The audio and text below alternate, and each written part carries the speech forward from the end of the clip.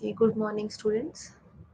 Today's topic is multi-view deep learning.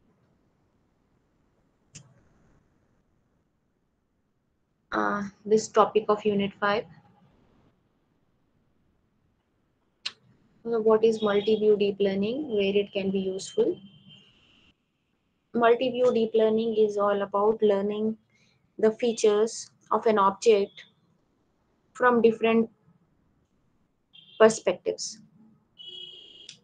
From angle 1, angle 2, angle 3, from various sides, from left, right, top, down. This deep learning on multi-view representation can be useful for classification, segmentation, and reconstruction. Classification is used for classifying an object into different classes, categorizing into different classes. Whereas segmentation is extracting a particular area from an image. Reconstruction is um, when an image is converted into some form, you have to convert it back into the original form. That is reconstruction. In all of these tasks, a multi-view representation of deep learning is quite useful. Consider this object. It is a chair.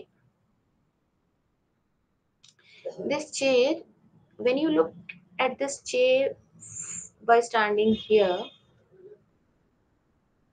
if you are here, how this chair looks is entirely different from looking at it from behind. Its look from behind is totally different from its look from the front. And when you look at this left and right, also it differs. Its look, little bit. In this case, perhaps little bit. In other cases, it might be entirely different from left and right side as well.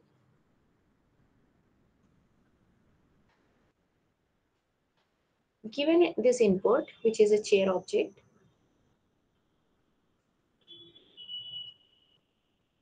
look at here. These are the different views. This view 1. This is view 1. View 2. View 3.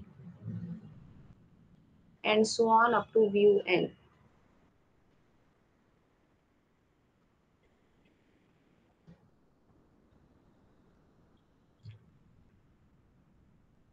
This side, this one, that one, and all of these views together forms this complete object.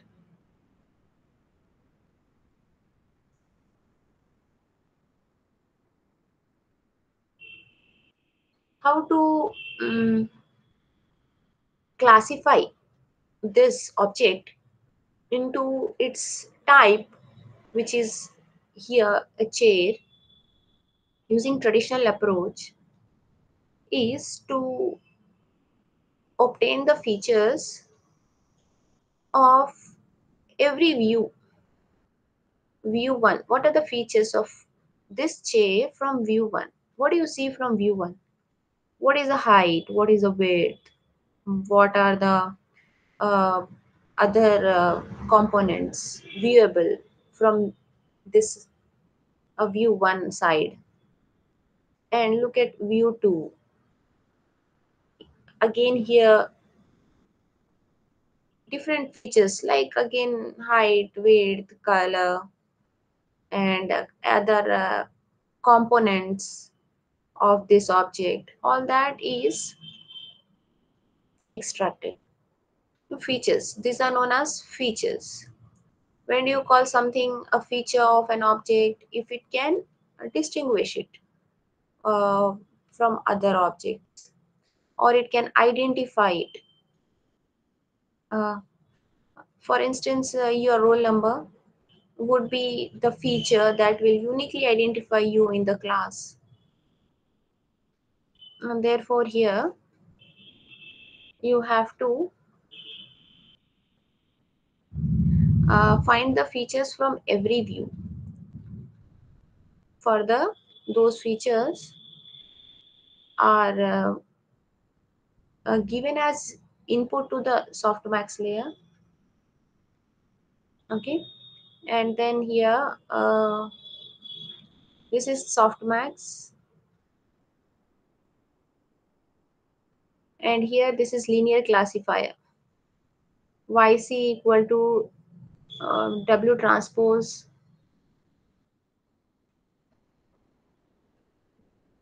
into XI plus BC. This is linear classifier, and this is softmax equation. And here you have to maximize. What do you have to maximize? Uh,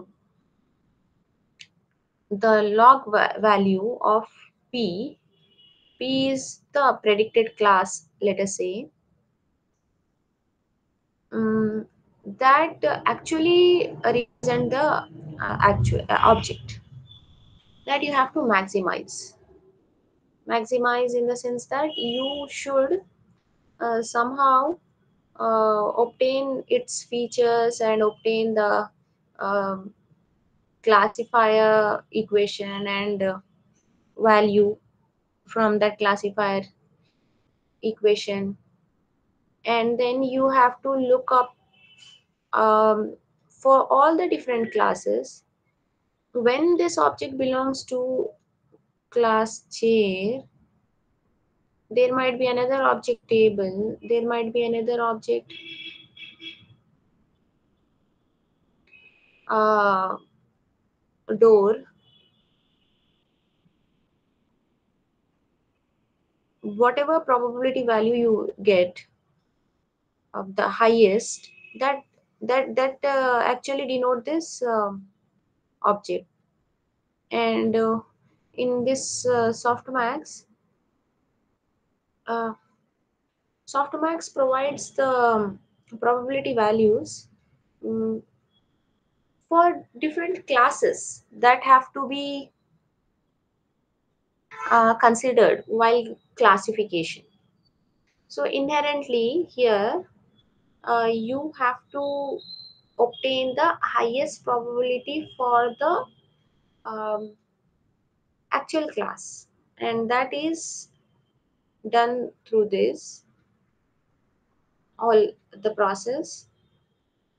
Here it is given, it is whether it is bath, the classes bathtub, bed, then chair, desk, dresser, toilet. These are the uh, classes or the categories, and this object belongs to any one class from this list. All right, here it is shown this in black color, yellow color. What is shown in yellow color? The class chair. The reason being, um, the value obtained from this softmax would be having a high probability for the class chair.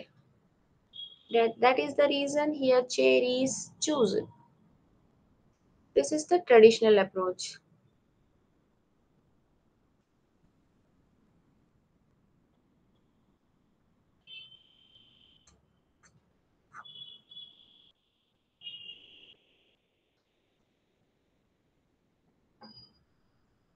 Moving forward to this deep learning approach,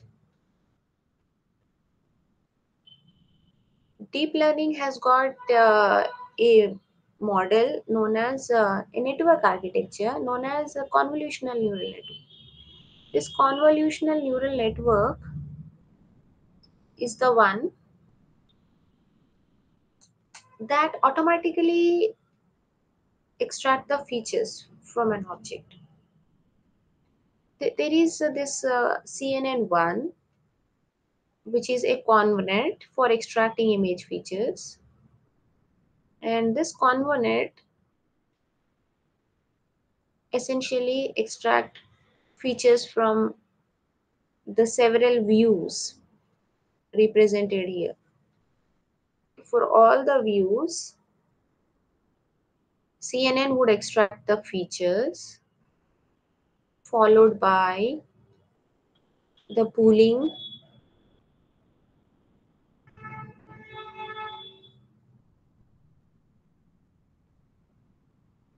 Pooling is an operation performed on the output of uh, a convolutional layer.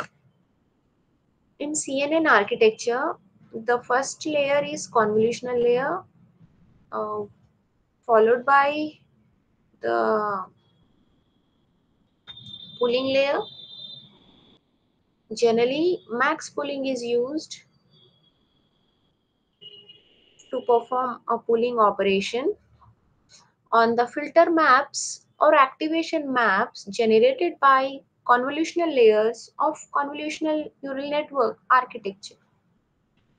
Here, convolutional neural network generates features automatically by going through this image several number of times and then performing a pooling operation. This pooling operation uh, takes this feature map, let us say of size 128 by 128, and max pooling reduces this dimension by half. So it would be 64 by 64 after max pooling. After max pooling, the size would be reduced to 64 by 64, whereas before max pooling, size could be 128 by 128. To obtain 64 by 64, there is no other choice actually. Because to obtain 64 by 64, we have to have 128 by 128. And it's not necessary that this number is fixed. It depends on the dimensions of image being provided as input to this model.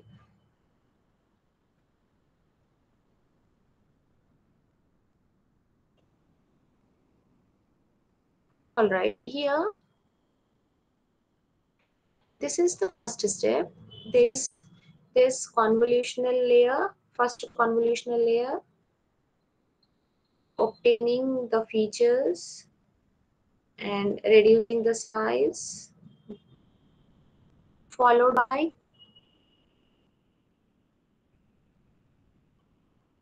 another convolutional layer. This is convolutional layer 1. This is convolutional layer 2. In between, there is max pooling layer. In convolutional layer 2,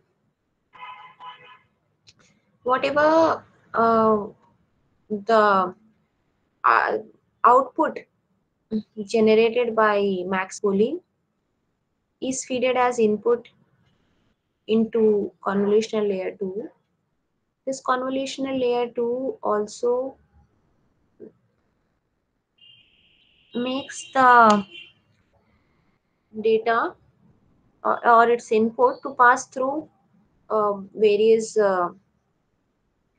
you know filters, because convolutional layer has got number of filters with perhaps varying size of filters.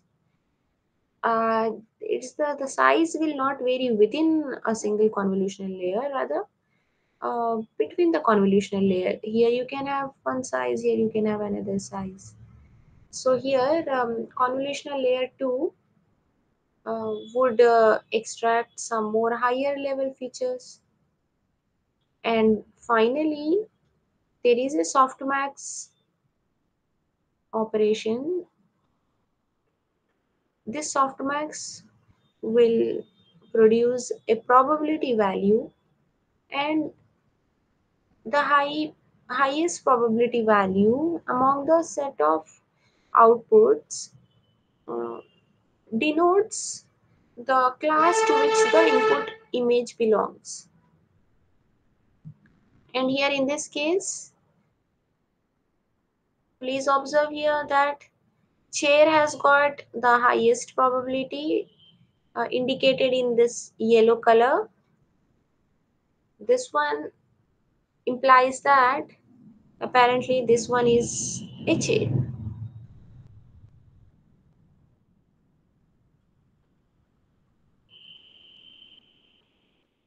That was about multi-view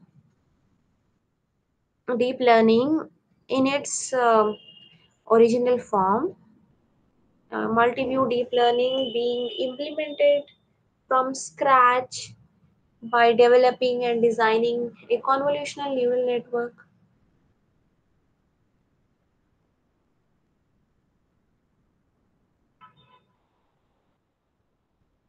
There is another way to use this multi-view deep learning with the concept of fine tuning. Fine tuning means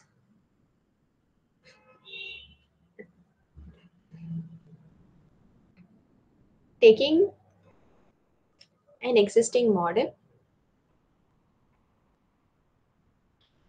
and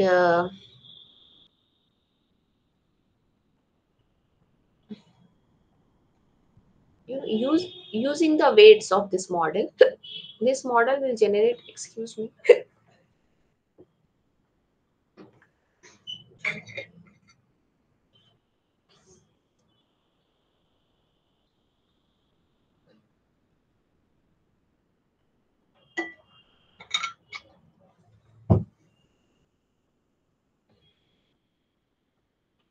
through the training process, this model have got its own set of weights, right?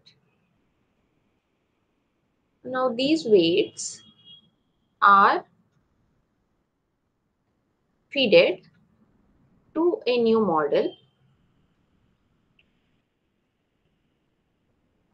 and that new model will try to learn by using the weights given as input rather than by learning from its own training process.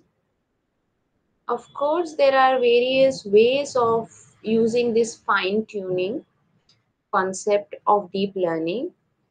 I'm talking about here one of the kinds where you use the weights of another model and give them as input to the new model, and then use that those weights plus this model architecture, new model architecture, and this existing model's weights combined together to perform tasks such as classification.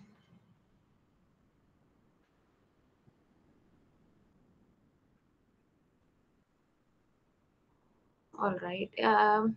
Mainly, this fine tuning is employed for those tasks in which uh, huge data set is not available and there is a small data set.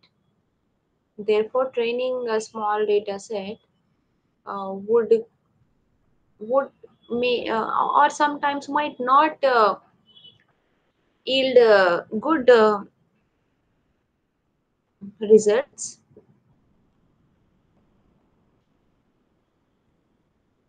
and therefore this fine tuning can be leveraged. Learning by fine tuning is actually here given as pre training, Find a source of massive data with similar statistics.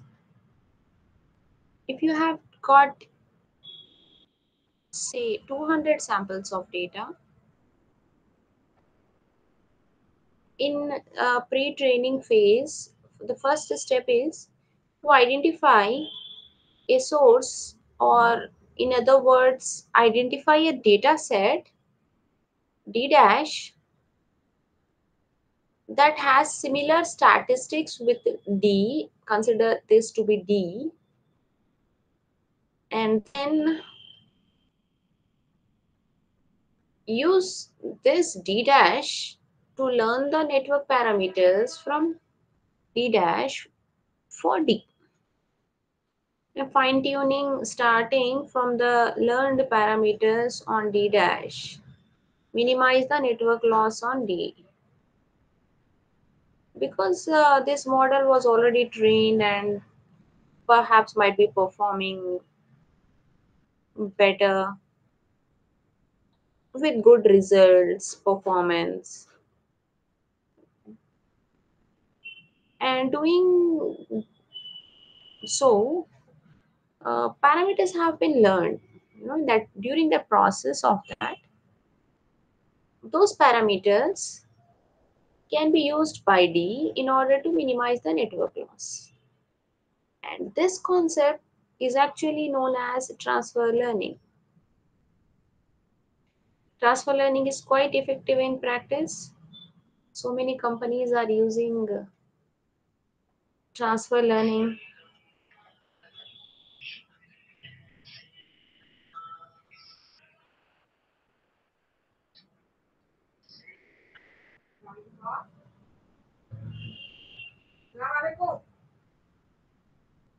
This is an example.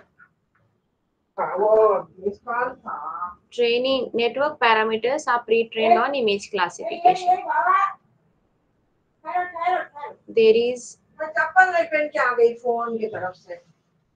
There is this VGG model. It is already developed, and this model has got certain learned parameters. Those learned parameters are fed to this model.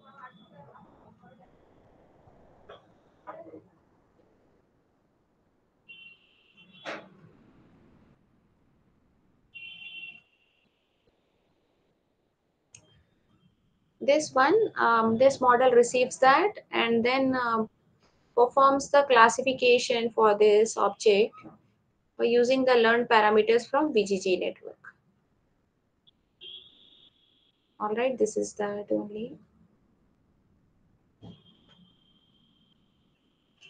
Okay, there is a reference uh, that paper has performed this experiments. These papers have performed the experiments for classification and retrieval. Okay, please go through, you will understand. Do you have any doubts in this concept of multi-view deep learning?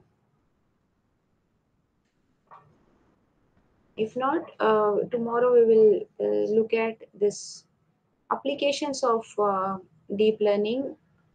The first one being the vision. All right then, see you.